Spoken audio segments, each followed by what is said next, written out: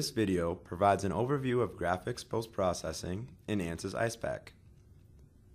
The model shown here represents a VME format electronics box with 10 boards and a backplane. All boards are calibrated compact models of their detailed versions.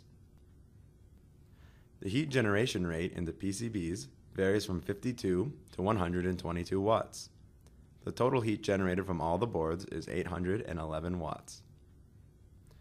The boards are held in place by two slotted plates that allow cooling by forced convection. The system is cooled by 3 axial fans modeled using the multiple reference frame technique. Flow enters and leaves the system through inlet and exhaust grills. The model has been solved and the solution is already loaded. Let's start by looking at plane cuts. To specify the location of the plane cut, I'll use the X plane through center tool. I'll call this plane cut X center. All the 3D post-processing objects can have 4 types of rendering: show mesh, contours, vectors, and particle traces. There's also a transparency setting which is controlled by a slider bar. Let's move on to vector plots. Switch on the vectors and click display. Note that by default, the color legend is set to velocity with units of meters per second.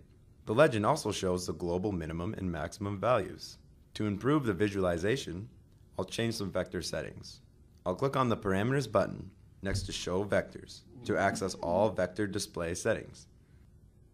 I'll choose 3D arrowheads for the arrow style. The legend shows a maximum value of about 18 meters per second. This corresponds to the solid body rotation speed of the fan blade tips. In this example, I'm interested in observing the flow vectors coming out of the fan and going through the rest of the model. Therefore, I'll limit the maximum velocity to 10 meters per second in a 2-step process. First, I'll set the color levels to the specified option with minimum maximum values of 0 and 10. Next, I'll set the cutoff magnitude to 10. This will hide all vectors with magnitude greater than 10 meters per second. Apply the changes.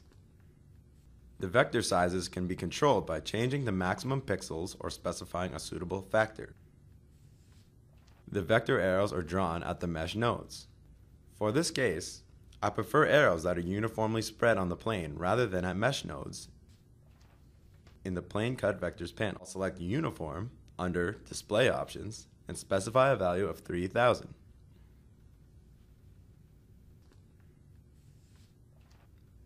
You can also animate the plane cut. The animation shows the plane cut moving normal to itself from the start to the end of the domain. Before finishing with plane cuts, I'll go back to the X plane through center position and specify a transparency of about 0.75.